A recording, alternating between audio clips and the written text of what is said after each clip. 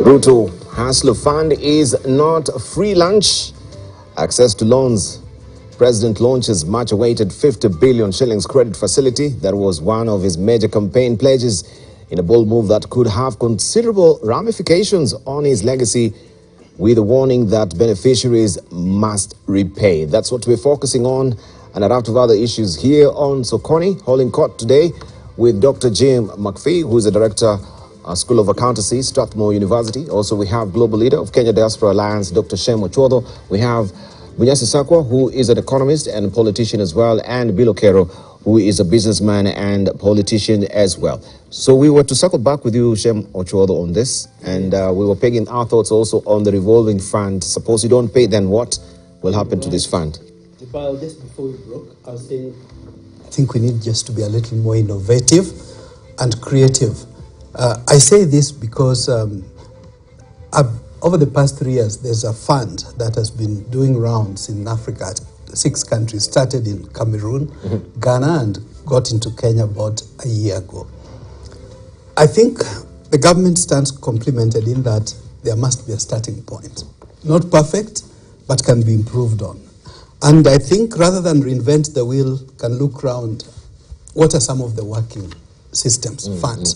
This particular fund, for example, is a business grant, leveraging diaspora remittances, which we all agree is the major inflow for Africa now, not just Kenya. If we leverage it, this particular fund, how it operates is one identifies a relative, kith or kin, or a member of a relative or an associate in one, initially it's in 7 EU countries. And then once that's identified, you find somebody that you want to support, not giving handouts, not giving fish, but giving away, so that the main goal is, and I think our Mopping the Hustler Fund obviously is clear on what the goal is. In this, the case of this fund is, how do we inculcate the business culture? And in order to do that, of course, we must also introduce value systems. A major goal as Kenya Diaspora Alliance we put forward is trust. How do we restore trust? Trust deficit is a big problem. A number of diasporas in the past few months in Europe, in the US that we've met, the first thing they tell you, let's not talk about investment. I mean, even before you talk about investment in Kenya, there is that huge trust deficit. So inculcating a value system and also coaching, this particular fund, how it operates is, before money is given, of course, there's a fair amount of vetting, and there are coaches recruited in different parts of Kenya. This is a GIZ German project, which we could learn from. It's not perfect, I must admit, but so far, very encouraging results. In fact, I've seen cases, even just in the past 1 year, people started kinyozi very small, but after 6 months, they start bringing in equipment, and you see the business going forward. And the goal, of course, is to convert them from micro to small enterprises. So the point is, the major part of it is coaching, the business coaching, so that money is not thrown at bad. Before people are given money, they are coached and visited. In fact, ultimately, the goal is to work with the Nyumba Kumi leadership, so that when somebody says, I'm going to do this, have bought this, the aspect of accountability, and it's digitized. There's a fair amount of digital. Of course, one may say the rural communities with Fuliza, with the Likamwizis don't have technical capacity, but there are avenues to help. So I wanted just to say, if we are very creative, and where is the creativity in this fund, We Do Africa, I'm talking about? The creativity is, you match it. It's like what former Governor Kabogo tried in Kiambu, shilingi kwa shilingi. Somebody maybe was doing, say, Mamamboga, was selling, say, paraffin, puts in 10,000 shillings. The minimum actually is 30,000 shillings, around 250 euros, the minimum. But let me use 10,000 for argument's sake. Then the relative sends 10,000 shillings. Once GIZ sees 20,000 shillings, there's evidence. They double it. They send 20,000 shillings. So it's 40,000 shillings the Mamamboga has. Buys paraffin. The business grows. If it was in Mitumba business selling, there's a time comes when the maximum given is 2,500 euros. That is like 300,000 shillings. If they match it, you already have 600,000 shillings. This mama is like already a millionaire, can easily go to Dubai and bring a bill.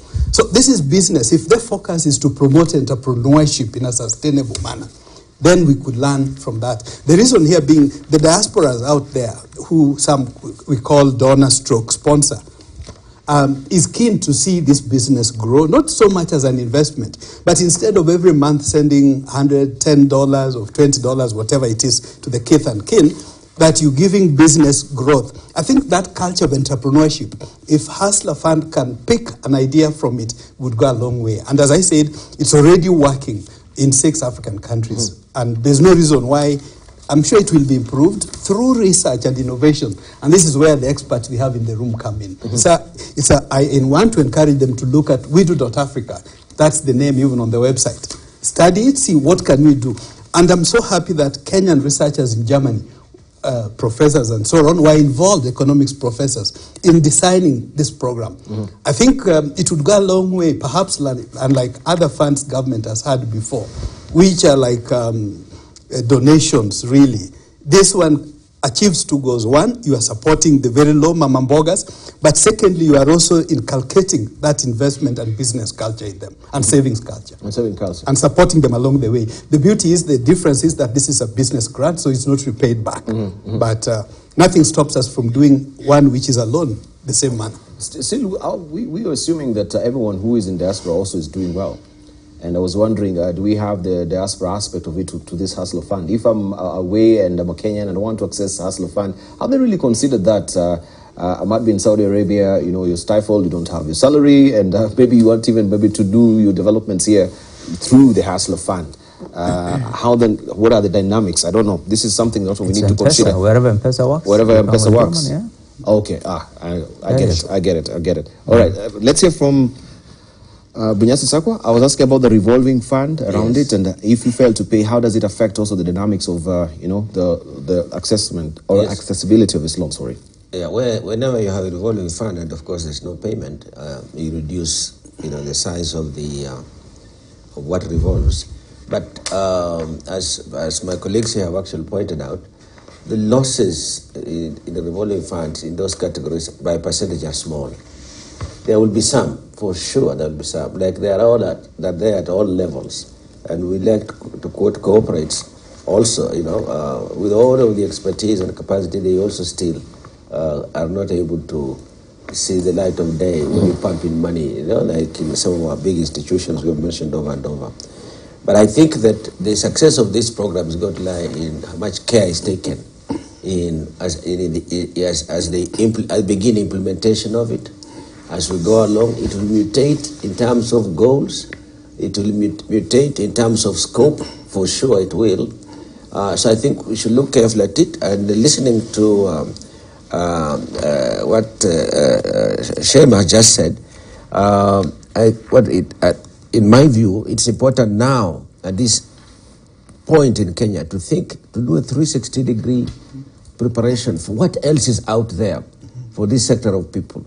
Even countries like the US, for which I can talk from first-hand experience, there are a lot of institutions in the NGO sector and some government that just specialize in providing information on what resources are available in your community.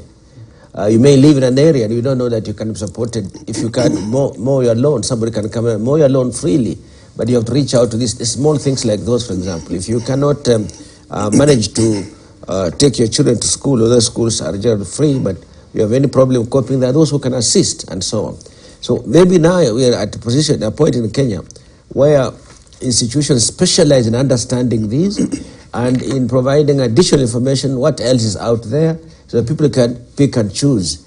But we shouldn't shy away from assisting those who may not be wanting a business facility now. They just want a cash flow support to buy those success books, to buy the day's food. I get requests of, if I just get 200 shillings, then I can go home. I'm still avoiding getting to the house because we didn't have money for dinner. It's that bad in the urban areas. It might be worse in the rural areas as well. Land reform issues are going to come in handy. Agricultural productivity is going to become very important, particularly for the small practitioners out there. So these things they'll grow and mutate, and I think it will fit in well.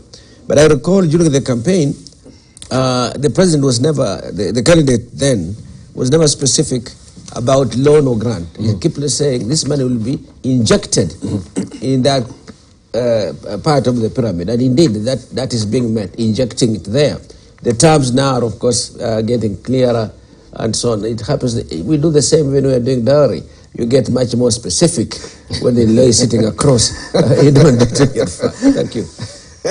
They used to say, now if they say we want a plane, they say, don't panic. Yeah. Yes. So we'll bring you a plane, but we'll bring in bits and pieces. First we'll come with the wheels, and this will take a longer time as well. It never ends. So it never ends. So over a period of time, then you'll have actually brought your plane at home. So don't get panicking. Just as we wind up with the Hustler Fund, so I wanted just to get your comment moving forward. You're talking about the sustainability of it. How will it also benefit the consolidated fund? There seems to be such a disjuncture in terms of sustainability and the consolidation of this fund. Yeah, I think this is government fund, so it has to be appropriated by Parliament. It has to be budgeted for and appropriated by Parliament. In fact, even now, people have been asking where did they get the money, because it's not yet been approved by Parliament. But I'm sure Treasury always will regularize this probably later. But sustainability. I think two things are important. One, that Parliament, votes this 50 billion annually for this fund. It's critical. And second, that the fund itself continues to as a revolving fund, and people pay back and you keep on lending, so that it's ultimately what is lent out in a year is not actually 50 billion. It could be 1 trillion, even depending on how the turnover of the facility. So I think for the moment they have said they're giving up to 50,000 and it's for 14 days maximum. But I would imagine that's why you have a board there. They'll have to be innovative in this kind of thing. If they're not innovative, then they're competitors. They have competitors, very strong competitors. People would always want to go to the others. So I think they need to come up with new ways of assisting. For example, the president did mention the other day when he was opening the Trigger Foods facility that he would give Twitter Foods 300 million. Let them give it to their customers so they can buy products, small customers, because they deal with the retail customers. So maybe there'll be many similar innovative ways of handling these funds, and I think then it will become more sustainable if that innovativeness is brought into it, because this is technology based. So it must be easy to come up with ways of making it more attractive. And as for me, the main thing is the government needs to find a way of addressing the concerns for the businesses, the small businesses, because this one is not about business, it's personal loans. But for the businesses, people who are running a small business, they want money to enhance their business, they need to start business, they need to employ people, they can only expand. So I think let's wait and see what they'll come up with in February as pledged. They'll have something for the small businesses. I'm sure this will have made, or it has made James Mreo, the chair of MCL, very happy. I think he was really gagging for that last week when we were speaking. But still, the question I wanted also to pose to you is, 14 days as a repayment period, isn't that a very short time for you to actually... No, the average, you see, when Folize started, it was for an average of 3 to 7 days. Maximum it is now is 14 days. So they've just used that, 14 days of, the same time, because the people who borrow mostly borrow for 7 to 14 days. Nobody keeps 1,000 shillings for a year. I mean, you're borrowing, you want to pick something from Okolima market and take it to South Sea to sell, so it's just for a couple of days and you return back that money and collect more again. That's the idea. So 14 days is good enough for this kind of, for this amount of money. That's the average they have seen in the other similar digital credits. Right. Yeah. You don't think maybe there should have been a grace period just to also to stimulate and I think a grace period for this repayment period, maybe for a month, then now you revert back just to see how, to pan out, to see how, what is the reaction in the market. Yes, it's actually a month, isn't it? If you fail to pay, you have 1 month, after which you'll be blacklisted. In terms of your credit scores and so forth. But of course you slapped with the interest on that. But then you still have a month before you're blacklisted. Before you're blacklisted? Yes. Okay. So you have a 1 month period. Yeah. A very quick one, I was just going to say, success of revolving funds, in principle, depend very much on the likelihood of getting the next facility. You can pay and get it back. If there is any uncertainty, that you'd be able to draw down on the facility, people who hold back what they have got so they can do self-financing, so to say. So there must be, continuity is going to be extremely important. We have to calculate the cost of non-payments, real economic costs. They might actually, the economic costs are even lower because although you don't get back the money, maybe it has done something quite useful. But we must be able to give some certainty in availability of these resources for them to revolve. The moment you indicate, even in the budgetary cycle, that this year will not be approved, for example, and people know it won't be available, there's no need to pay back, but then, because you won't be able to get it back at all, then it collapses. So that guarantee that's going to run is extremely important. The guarantee, yeah. Okay, let's hear from Dr. McPhee. Well, I think one's got to keep in mind that the nature of the trade the person is involved in. Because it used to be that people would borrow, let's say, 10,000 shillings at the beginning of the day. They would do their day trade, and then at the end of the day, they would repay that together with 50 shillings. And if you work that out, it actually works out at 253% interest for a day, well, for a year. Now, but I think, you know, there are other businesses where you need the loan for a longer period of time. Yeah. And I think the point that you're making is one which is very valid. I think, you know, just simply laying down a 14-day period will mean that some people, you know, simply because, you know, trade actually is slower for them than the day. You know, there are people who can buy a whole lot of vegetables. Okay, they buy them early in the morning from Wakulima Market. They've sold them by the end of the day. They can repay the loan. Now, for those people, this is ideal. But, you know, there are people who are, they're going to buy a whole lot of goods with the money that they borrow. They may not be able to sell them within the 14 days. Indeed. And in that case, you have a little bit of a problem. So, mind you, you see, that one of the problems here is that you've got to try to lay down a rule so that the whole thing can be digitized. You know, you don't have a person at the end of the line making a decision. Okay, in your case, we're going to give you the loan for 14 days, or in your case, well, you need the loan for 3 months. That cannot be done simply because you now have a robot at the end of the line which is going to work things out automatically. So it's a very difficult thing, okay? It's, mind you, I think the point that, you know, people are making here, I know a lady who runs her own, you know, microfinance institution.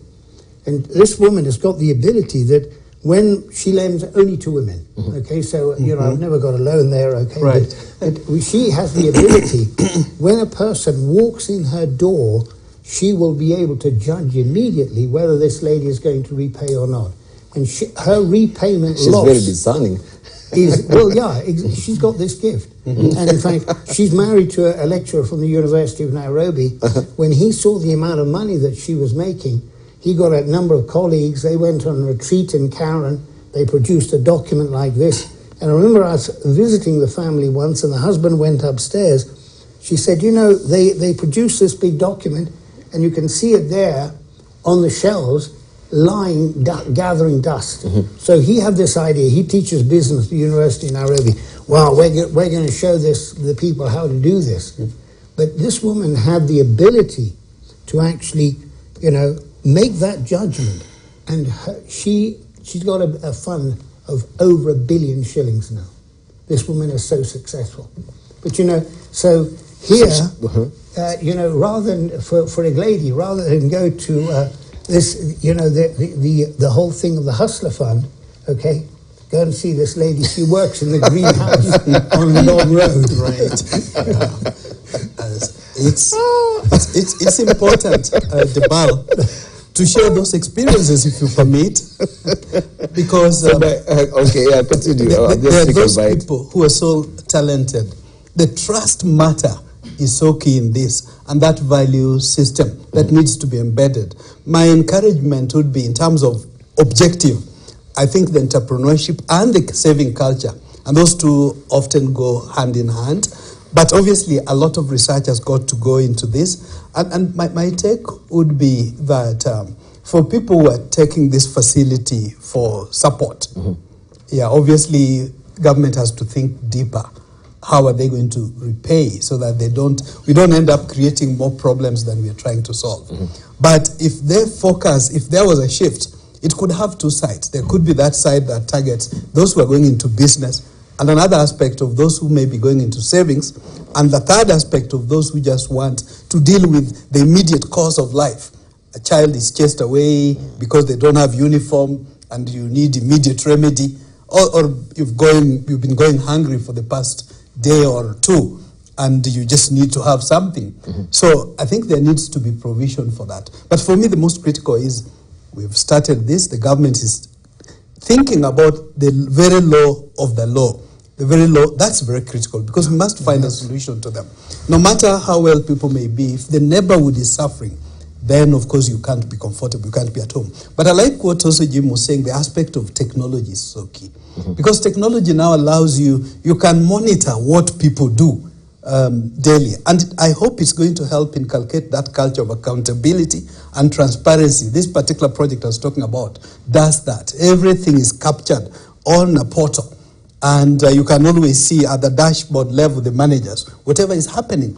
And if need be, and as I was saying that as the project grows, if we get to the stage where you work now with Nyumba Kumi, then you can be sure it will also help us inculcate the trust, the honesty that we require even among our own people. I think there could be no better thing that was to happen to Kenya if our value systems, Article 10 of our constitutions, would be embedded. Right, maybe just also latching on the techie bit of it, because we've seen if you have gotten your SMS SIM card, that is, not SMS, the SIM card, if you've carried it within 90 days, then you're not eligible for this particular fund. And if genuinely I've just opened my business and I was hoping that I'll actually, that is my essence. Isn't that prohibitive? What is really informing this? Is it because of the nature of how people have been misusing the SIM cards? We had the registration of SIM cards countrywide. Why will that really apply? 90 days is such I think it's short. It's very short. I think it should even be longer. Sorry, I think 90 days is a good start. So you have to know somebody a little bit. He has to provide some information. I think 90 days is quite generous, in my view. But you have said the only requirement is you are a Kenyan and you are above 18. So why 90 days? Why 90 days? You see, those are broad. That's true. It's right in the face of what's there. They're broad political parameters. Before the idea lands. When the idea lands, you find the terrain is different. You know, some places are flat, others have valleys. You know, so how you land is different. And I think, yes, the pronouncements that you only need to be 18, access to a phone number, you must have an ID, I guess they should have added. That is, of course. But I think a bit of time to see how if you're a quote-unquote crook who has just acquired a SIM card to defraud people and so on and so forth, and you throw it away. People do that. They defraud on the SIM card, they throw it away, and you go and get another one, and so on. So I hope they'll have, of course, you can track it by the ID. But now you cannot just use a broad brush technology. The aspect, the political side, of course, they leave to Mheshimiwa to deal with and others. But the technology part, I want to believe, and considering that there are very smart guys like Dr. Ndi who are working on this program, who must have thought of some of this. There has to be regulations to go by. I'm sure not all of this came out yesterday. And the regulations could be one of them. But you as a techie also should give us a rhyme and reason behind this. That's what I was coming to, Debal. The aspect of data science in this regard. I'm hoping that machine language and artificial intelligence, those who are operating this system will embed that so that you can also understand the culture of business and investment and savings and even spending money. Most people these days transact via M-Pesa. So there's so much we could learn from people, about people, of course, without intruding in their privacy, because fortunately we now have data protection laws. So my thinking is that if government is going to use this also to know their citizens better without infringing in their privacy, knowing their spending culture, it's helpful, but more so knowing also what needs and what services they buy. So the aspect of data analysis and analytics is going to be very key, and I'm hoping it's going to be all embedded. You know, on the integrity of the system, you know, you're the IT guy. Sure. For example, the Auditor General needs to audit. This is public funds. Yes. You know, in the old days, what Dr. Jim and others have taught us, McPhee and others, on how banks create credit, the basics in economics. Here we have not banks, but a digital platform creating credit. Auditor General needs to ensure accountability. He needs to audit. Sure. Is that money actually there being lent out? What are the chances that some tech guru can sit and create his own credit and start ambassading money to to others? So I'm just wondering, in terms of the integrity of this system, correct, what are the chances that this thing can actually be abused? Because for me, the abuse is not about people borrowing and not paying, but the risk that someone out there can set up the system, create 1,000 ID cards, and collect 50,000 times. You raise a very important question, because I think there was also a report regarding also the cyber security and how the hackers they're walking away with millions from some of his funds. Just briefly on that, the issue of cyber security and information security generally is a major one. I don't think our financial institutions are reporting all that's happening. But the good thing is that... of course, they can't. People, of course. They'll be bankrupt and... there would be trouble. But the good thing is that as we say in physics, for every action, there's an equal and opposite reaction. So there are safeguards. Kenya's got some of the best cybersecurity experts in the continent.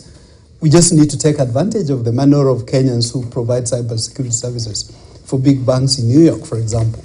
So, yes, as the Informatician Society of Kenya, which brings ICT professionals together, I think they're more than happy to work with the financial institutions. But yes, the issue is when the system is being designed, the aspect of cybersecurity in this and abuse, which is real, has got to be factored in. The good thing is that it's doable. Even though no system is 100% secure, even the US NASA systems can be cracked. But you want to add what we call factors of 9. As long as you are 99.99% secure, it's fine. That's how we sustain M-Pesa. It's not that people don't abuse it, but the abuse is so minimal and manageable. Right. Yeah, I was just lifting, the headline in the business segment of the Standard today to Bill Okero, that there's alarm as local cyber attacks rise 200% to hit all-time high. They're saying attacks detected in 3 months to September stood at 278 million, up from 92 in the previous quarter. System vulnerabilities, malware, and denial of service attacks were some of the most common tactics adopted by criminals. The Communications Authority of Kenya has warned that more Kenyans are falling victim to criminals online as cybercrimes cases in the country hit an all-time high. So this is being launched on this, and I remember a while back also somebody hacked on my phone, all right? And you could load up this is way back. I can load up some units on my phone. I wake up in the morning, I find it's gone. And then you go and see there's an activity that, somebody has been calling through my phone. And I wondered, how is that really happening? So even with this particular fund, I mean, where is the security of this, if this is, and you're saying this is very conservative?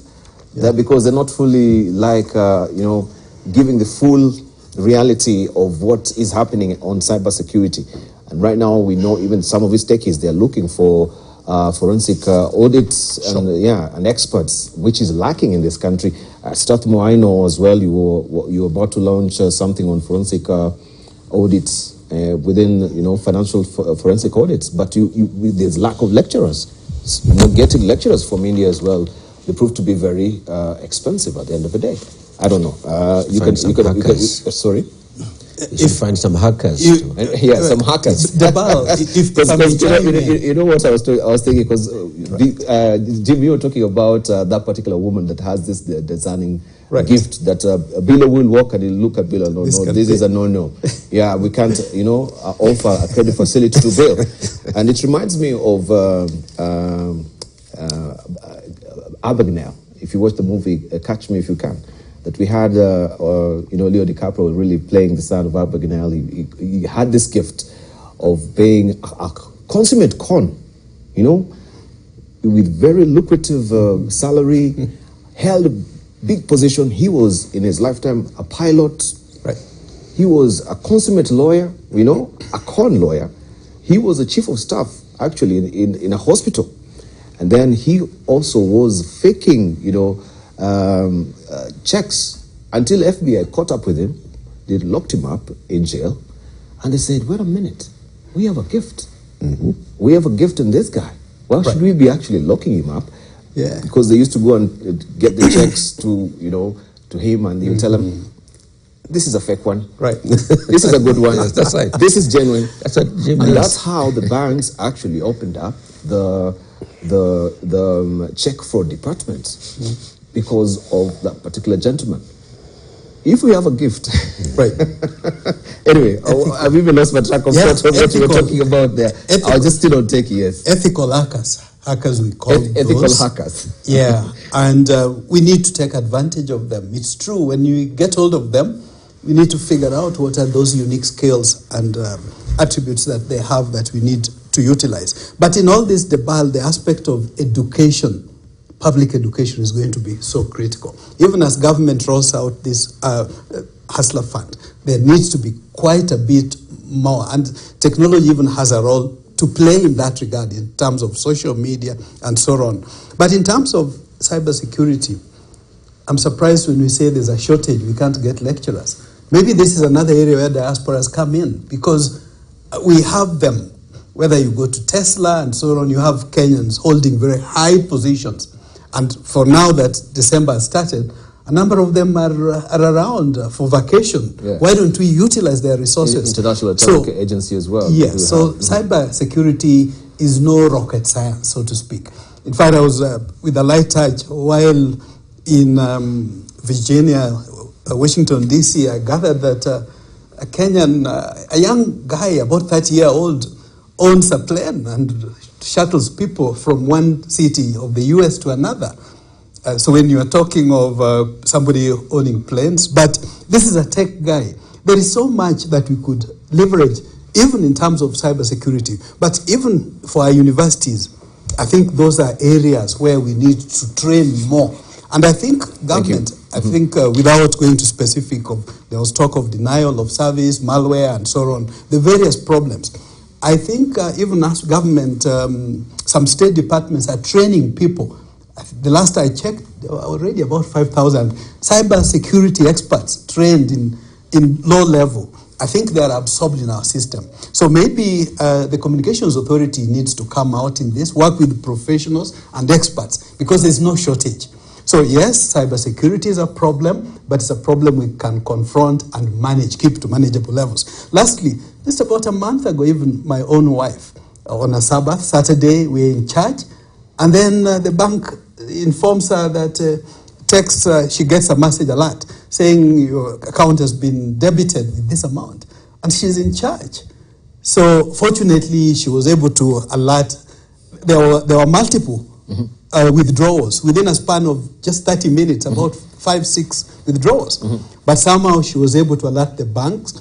And being a Saturday, it wasn't very easy, but the banks were able to recover all that money. Meaning there are mechanisms to minimize if there's a proper plan to contain cybersecurity. So I want to reassure Kenyans, it's a problem, but it's not insurmountable. It's not insurmountable. Yeah. Bill, you, some of these people that we've seen, the KRA, who are hackers, employees, and then they're taken to jail, we are talking about ethical hackers here. Can we convert them to ethical hackers since they are gifted as well? Right. And they're looking for this particular talent. You see, these multinational companies, these big ones, they actually hire hackers to test their systems. True. You actually engage a hacker, and you try and hack our system, and you get paid for it. Yeah. The idea is what we call the ethical, to test whether your system is resilient and can withstand that. But you know, for me, the issue is this is government, and you know, and so government accountability for government funds is different from what happens to the others institutions, banks, and you know, these private companies have ways of dealing with their own.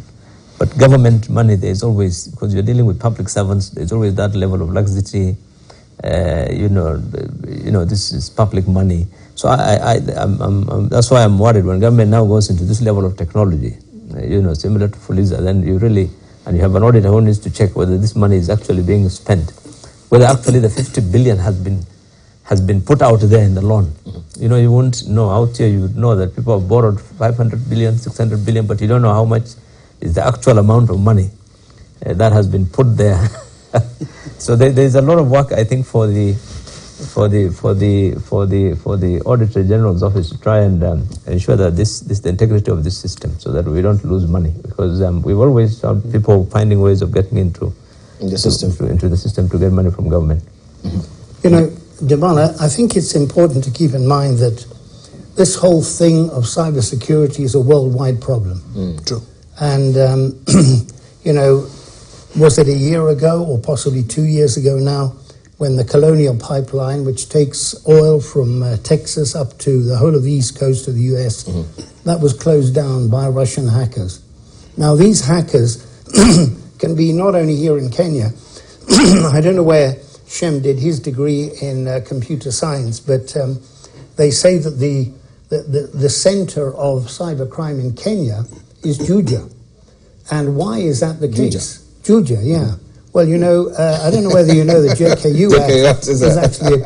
Now, you get these incredibly clever young men. Right. They come out of JKU Act. They're renting a room there. They can't get a job in Nairobi. They can't get a job anywhere. So what do? They have to actually live. Right. And those people, you had a young man actually get into one of the big banks here in Kenya and transfer 200 million shillings. Now, he did that purely to show the bank that their security was not good enough. Now, the only problem is, if you have a really talented hacker, they will get into any system. And the problem all the time is, you know, when is this going to happen, not if it's going to happen. And so businesses today are told, look, you know, you've just got to be ready to lose money here. Now, you take all the possible precautions that you can take, but still you're going to be hacked. And now, because the big companies that, you know, Villa was telling us about, these people have professionals trying to hack into their system. There's a person in the United States who earns more than $1 million a year doing that particular job. But the position there, okay, is that those big companies have fortified themselves against hackers, so hackers now are going to the smaller people. And, you know, Shem was talking about his own wife. I don't know. Maybe he was thinking about someone else's wife. But anyway, this was his own wife. I know. Who actually lost his money. And now that happens. That happens a lot. And some people, you know, his wife, thank goodness, was alert enough to realize, now, wait a moment, my money is being stolen. And she alerted the bank, because a lot of people, they're not even aware. You know, they look at this thing, okay, what's this, you know? Maybe they've had 5 Tuskers, so... Correct.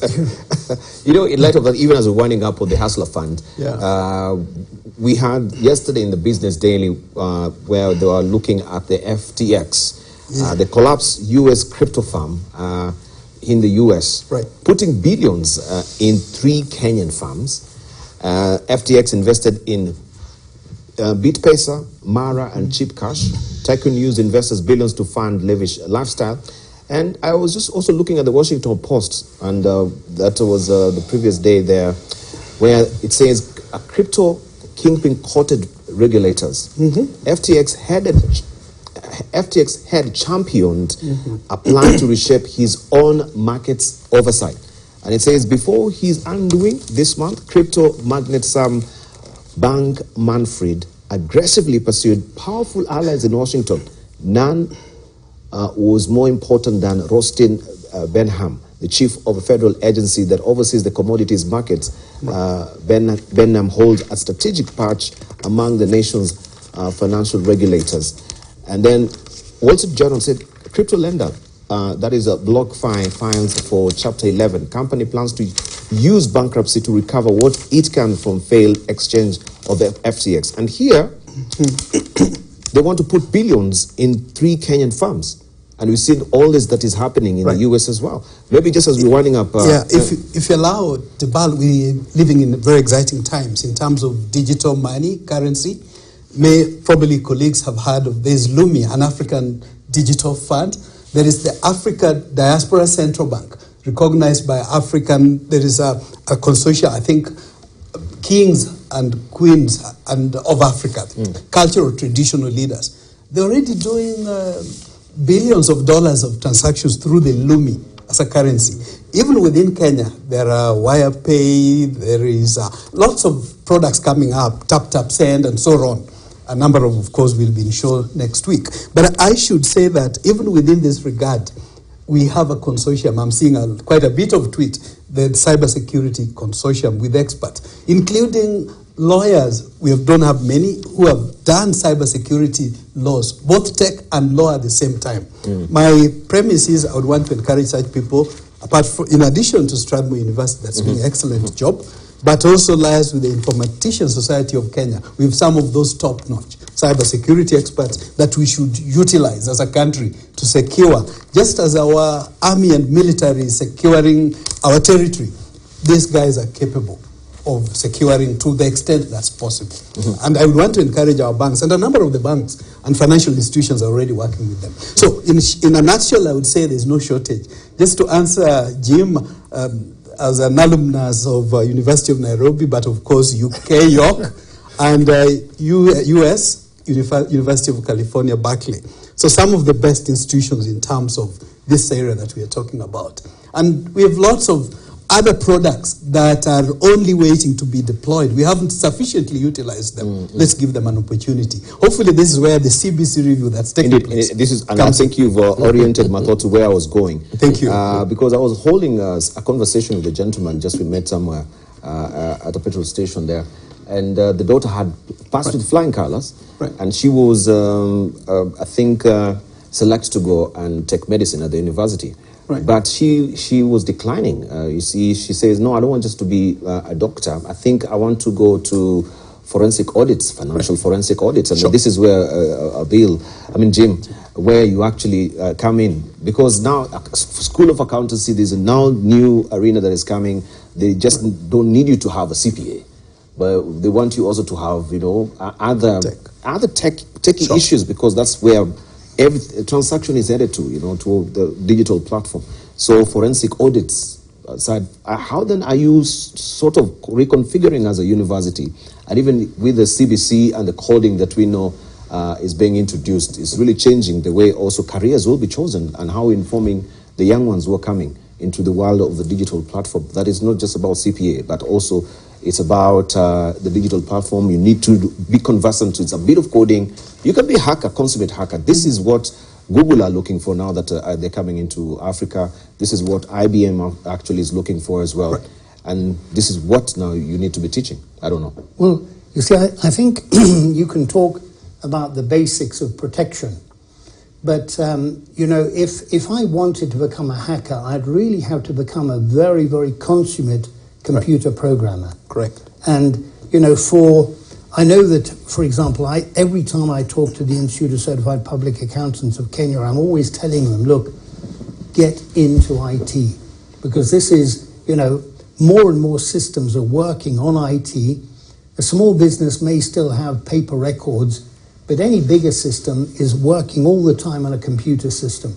And so any auditor has got to actually know about that. My own experience, however, is that, students are very, very lackadaisical these days.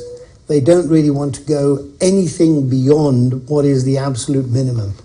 But there are people, and this is why there was a young man who actually he did a course in IT, he did a BBIT, but he also did the ACCA course at the same time. And he actually became a partner in KPMG. And he used to come along to companies where he would be the person who looked at the IT system. The only thing is, well, he actually passed away, unfortunately, during COVID about a little bit more than a year ago. But that is the trend that is happening right across the world. Accountants have to be experts in IT. And the internal auditor in Safaricom, he tells people, look, you've got to go out and learn Python. Python is a computer language. You know, some people say Ninyoka. I know. Good one. But, you know, it is a computer language. And, and his take is, look, you've got to be expert in that. And that's, you're right. You know, we've got to reorient. In fact, when one does the CPA, you actually do a little bit of forensic accounting.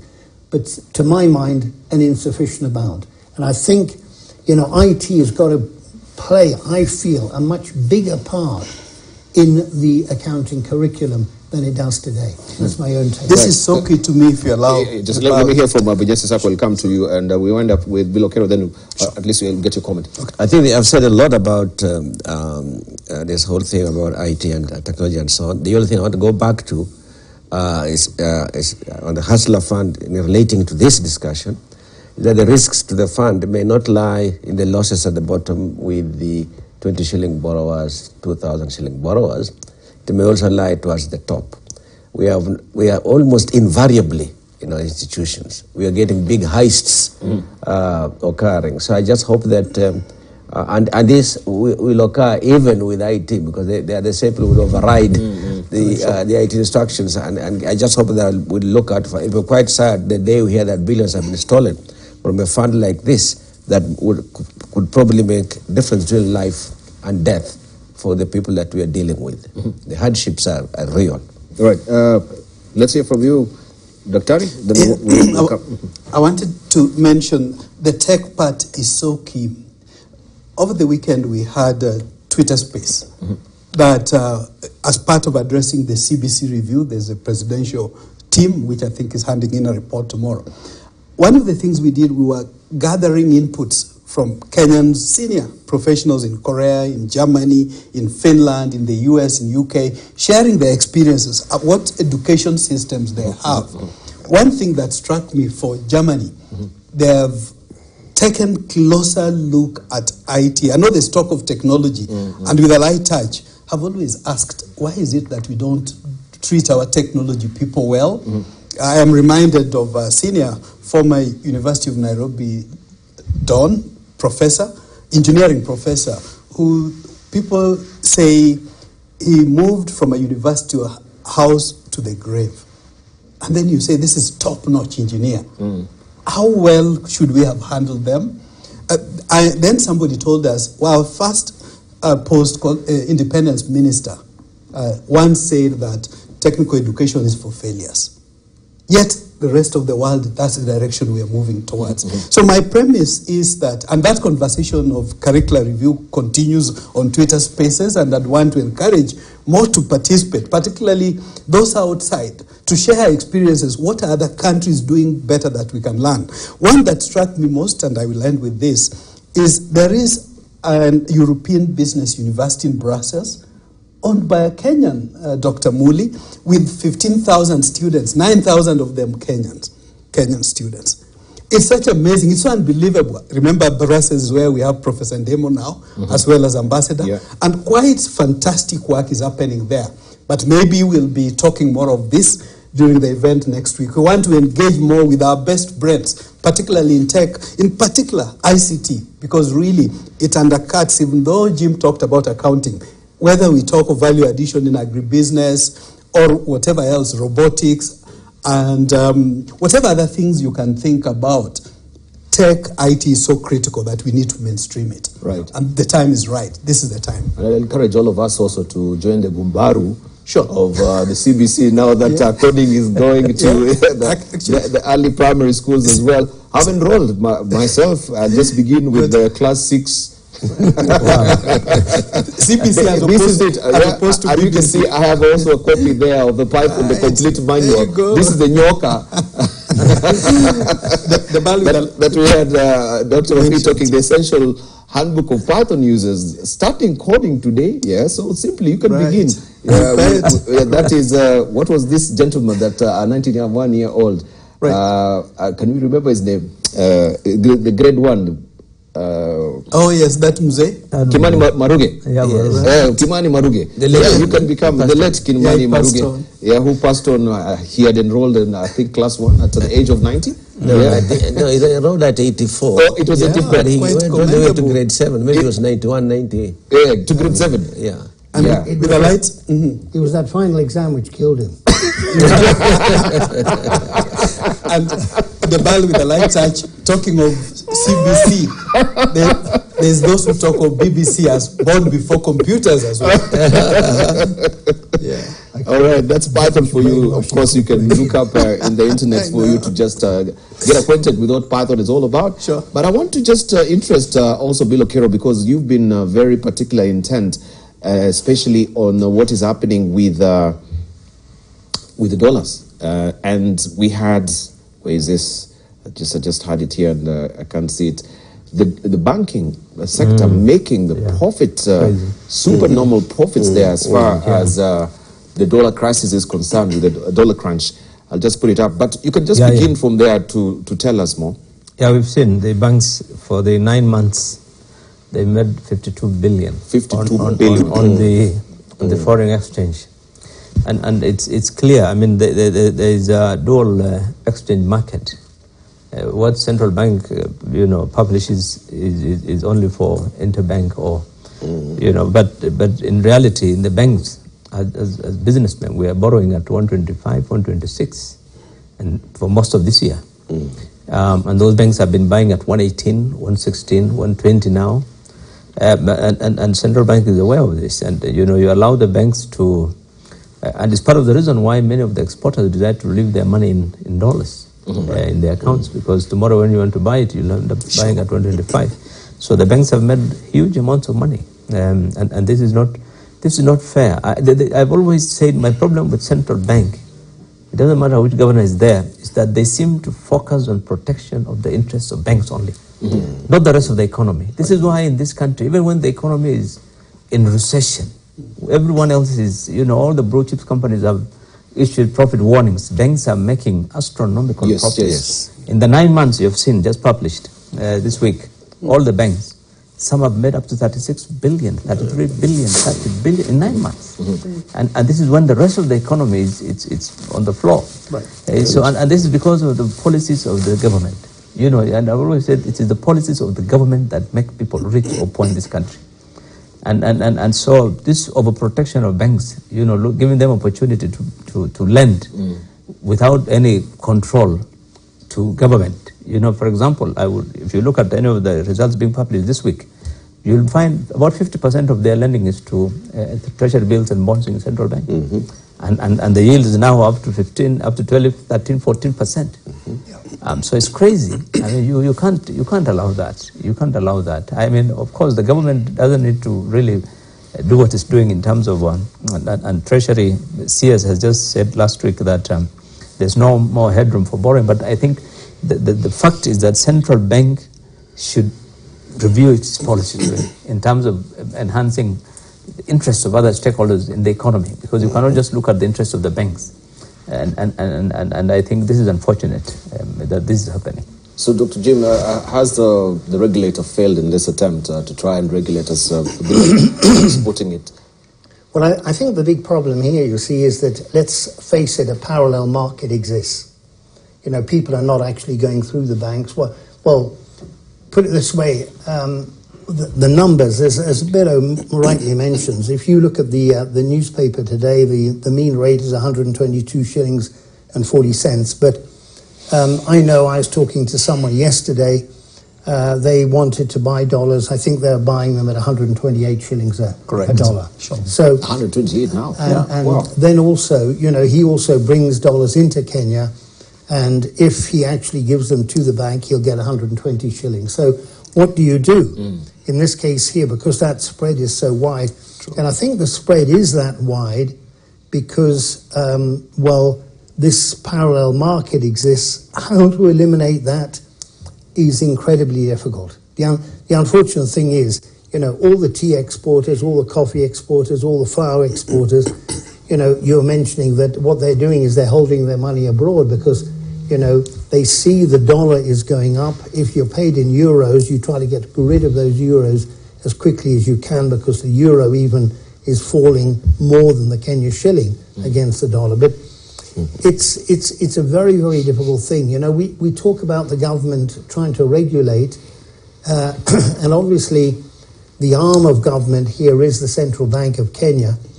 And, I must say, I feel that, many of our regulators don't really think sufficiently. Their one idea is this thing of protection, follow the rule, think outside the box. No. The rule is in the prudential guideline or whatever document it is, and people just, they're not really thinking along with the market. And I have friends in the Central Bank of Kenya, and when I say that the Central Bank of Kenya is over-regulating some of the things, they agree with me. So, the situation here, I think, is that we've got to have a much more business-savvy group of regulators who know what business is all about. And, not a person who's been, let me say, in the IMF or something of that nature. Well, the IMF, this is God. No, it's, have you actually worked in a bank? Do you know what banking is all about? How do you get over the problems that, the excessive profits of the banks, as Billo was mentioning, is incredible. It's incredible. And, Bamburi has issued a profit warning. As Billo said, a whole lot of companies are issuing, even the NSE itself is issuing a profit warning, the Nairobi Securities Exchange. And yet, the banks are making this money. And they're making that money from Kenyans. I think it's important to keep in mind that, it is Tom, Dick and Owino in Kenya who's borrowing money or who is buying dollars to import goods or whatever it is. And this, the amount of money that made there, is it for the good of Kenya? I don't think so. But that's my own view. I feel that it's very difficult to moderate that. Can we hear from Bunyasi? We'll come to you. Yes, I think this is a very interesting subject. It's been a challenge for many years, particularly, for example, during periods in which there were requirements for sectoral allocation of resources by banks and so on. And at the same time, government had a big appetite for funds. So when they float bonds or even sell the paper that central bank discounts for government, the banks can easily put money there and make the profit. They don't have to lend out to a sector. And I think it's an ongoing problem. I just don't know how you really get a handle of that, because it's not illegal. It just has certain consequences that are not desirable. In my view, I think the interaction between the Central Bank of Kenya and other institutions that work in a similar space, starting with the Treasury, maybe para-government think tanks and so on, maybe industry institutions, the Chamber of Commerce's, the export type forums and so on, are not putting enough pressure on the Central Bank as for how their policies are impacting the real sectors in which they work. I think they do put. They don't want to understate that at all. But the consequence of it is that there's still a big loophole that the bank has to do to make the money, like they did over COVID. It's amazing what profit levels they made during that COVID period. The economy was going down, but they were making more. I mean, it's almost embarrassing for them to publish their results, I think. While people are suffering layoffs and but yet it's still legal. Yeah, but there are aspects then of economic management system that I think we need to look at carefully. Right. The Mheshimiwa talked of all the major stakeholders in this regard, except one, which is probably the most important, the diasporas. Because if we're talking of this forex, the 4 billion that comes into our economy largely is the diasporas. And I will be a little softer on the banks. Obviously, business is like willing buyer, willing seller. But obviously, it's got to be incumbent upon the regulator to have regulations and guidelines that cushion. The spread obviously is an issue of concern, but I think it's a conversation the banks need to have with the diasporas, and a number of tier 1, tier 2 are already doing that. I'm very excited about a new CS of National Treasury, Professor Njuguna Ndung'u, and we're already in conversations. Hopefully, going forward at the right time, we could look at even things that Nigeria has done. About 2 years ago, they had a diaspora bond that oversubscribed 3 times. They raised $380 billion. But of course, Kenya, in the past, has tried this, but was done the wrong way. It was assumed the bureaucrats thought this is going to work for the diasporas without public participation involving them. So hopefully, again, with the new regime, I'm hoping they're going to be given a free hand to practice. But clearly, we must improve on the regulation, and clearly, we must involve the shoe wearers, particularly the diasporas. If there's a little margin, let it also benefit those who bring into the money into the economy, so that there can be an incentive to bring more. As I said earlier on, only 5-10% is coming in.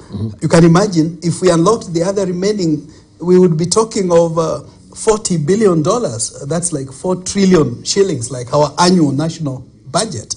So this money could come in if we raise, let's say, a red carpet for the diasporas and secure their investments.